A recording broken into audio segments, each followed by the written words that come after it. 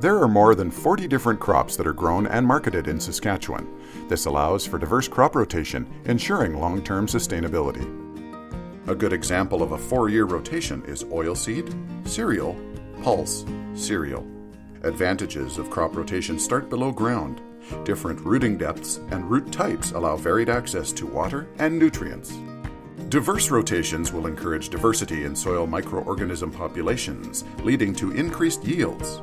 Soil-borne pathogens can survive in the soil until a host crop is available.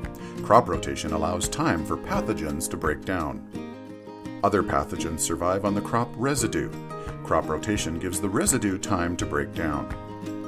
Managing diseases with crop rotation also helps with stewardship of other disease management tools, such as disease-resistant cultivars and fungicides. Crop rotation also helps with stewardship of weed management tools. On its own, a diverse crop rotation will reduce weed populations and their risk of developing herbicide resistance. Within crop types, herbicide groups to control weeds are limited, and herbicide-resistant weeds have been reported in Saskatchewan for herbicide groups 1, 2, 3, 4, 8, 9, and 25, as well as in populations resistant to more than one group.